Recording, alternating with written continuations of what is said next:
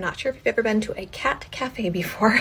They look amazing, but we're gonna turn this hallway into a version of one, and I'm very excited about it. It is sort of an awkward shape with lots of travel through it and lots of doors. I will say this is the most detailed floor plan anyone has ever sent me. I do appreciate it, even the not to scale. It just made my day. So what we are left with is really a large corner that they would like to have as a hangout for them and their cats. They do own this house, but they'd rather not get into the projects like painting and new lighting. They've already purchased a lot of catwalk items. This chair must go, and they have about $1,000. They love modern boho, so let's get into it. I know you said you don't want to paint, but I'm hoping you'll be on board with an accent. I do want to define this corner, so this is a trust the process situation. Next, we'll bring in all the cat furniture where they can go up and down, and you can add those cat portraits I spotted. I did just want to pause and say, you guys are killing it as cat parents. He just wants you to know he's very jealous. To continue to define this area, we are going to grab a rug and a sofa. I know you love to thrift and find secondhand items, so these are going to be suggestions, but even though brand new, I did stay in the $1,000 range. I picked this sofa for two main reasons: the price and it's velvet. Cats actually don't love to claw velvet. It's not a woven fabric, so cat hair also just wipes right off of it. I picked this rug because it's white and it fits your boho style, and I have it and my cat loves it. I also grabbed a velvet storage ottoman for this wall. I liked it because it has storage, it's white,